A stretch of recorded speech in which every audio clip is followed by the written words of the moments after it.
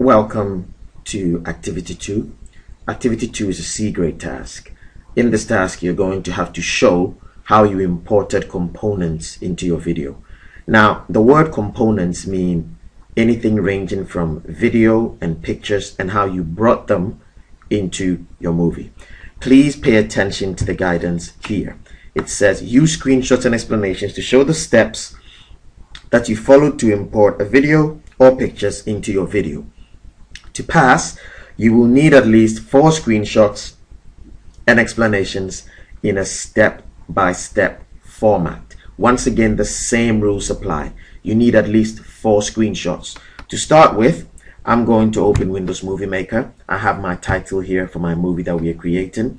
We've got the first thing done, which is the title. I am now going to import a picture or a video into my movie. Number 1.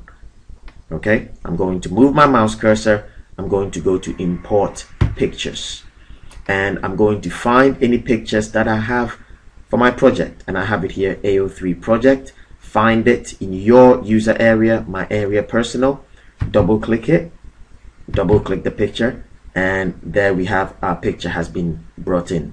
So we have all our pictures in here. That is how you will be doing it.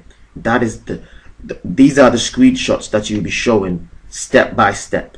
Once you've got the picture in, that is not the end. You need to show how you put the picture on these boxes here, which are the storyboards. Simply move your mouse cursor to the picture, click the picture, click and hold, drag it down to the box to bring in the picture. Okay, so that is how you import a picture into Windows Movie Maker. Step 1, you move your mouse cursor, you click on either import pictures or video. You find your picture, you double click it, the picture comes in, you drag the picture into the box. Okay, these are the steps that you need to show.